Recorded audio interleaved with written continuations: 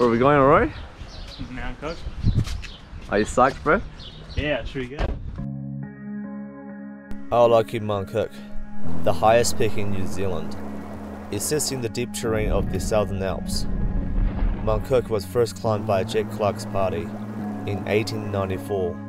Since then, its beauty has attracted generations of climbers, attempting the summit of 3,724 meters in different styles.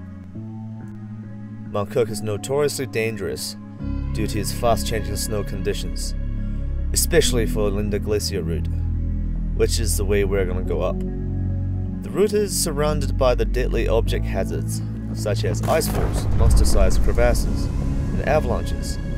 Just like ticking time bomb, it can explode at any time. And yet, our objective of this trip is to climb it and fly down on our paraglider, and we call this style Paralpinism. In order for this to happen, we need a strong team. Yo, what up, MTV?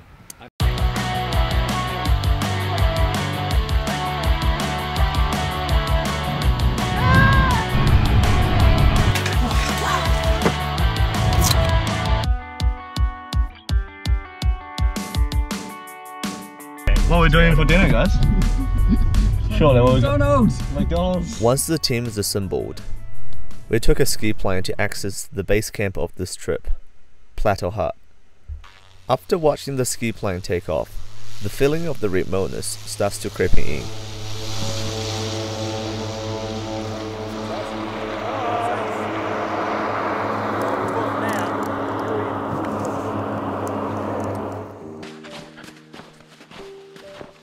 Hey, Johnny boy! Yo! Where are we going? Going up a mountain. Since we got here early, Johnny, James and I decided to go for a walk up to Glacier Dome and fly down, as in our last minute training, while Roy and Hannah went for ski touring around the glacier.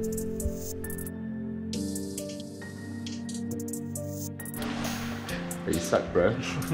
Excited as I can be. Gonna jump off a cliff. Yeah, mate. This is Joe here.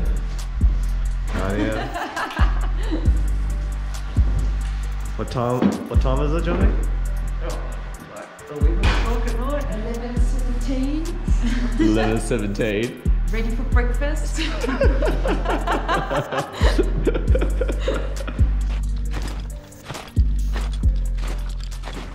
In order to avoid all the ice falls and avalanches, we had to leave Plateau Hut around midnight, while the snow is still frozen solid.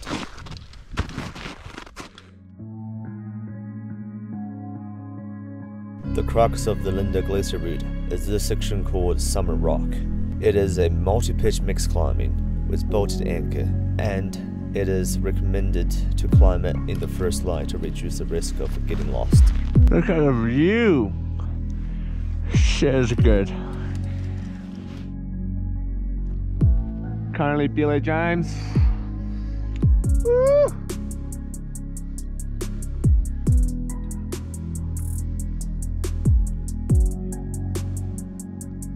Morning Road.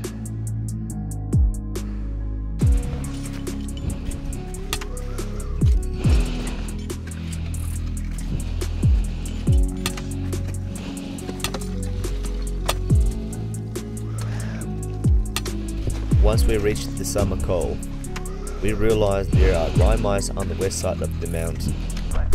Rime ice is a very bad news for the para-alpinist, because it can snag your line and cause your glider come up unevenly, then throwing you off the hill, or cut the line on your glider and make you unable to take off. However, on the west side of the mountain is slightly flatter, so you can lay your wing and check your lines and feel less exposed. There is no rime ice on the east side, but it has a 55-degree snow slope with 1500 meter vertical drop, and the exposure is outrageous. One slip and I will be gone. After helping Johnny and James take off, I was on my own at the summit goal. There is no way I'd be able to launch from the west side without any assist. I have to try launch from the east side. The most important thing to launch from a steep slope like this is to make sure my glider come up in a controlled manner. In this case, a nose-down cobra is the perfect way to do it. Once I anchored my glider with the snow, the wind will do the rest. Yoo-hoo!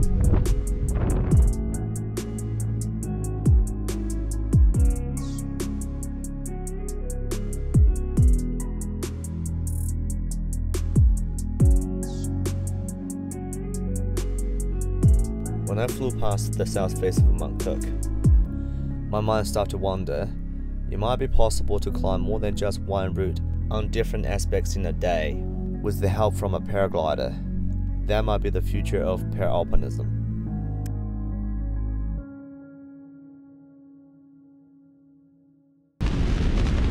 Best experience I ever had. That's awesome.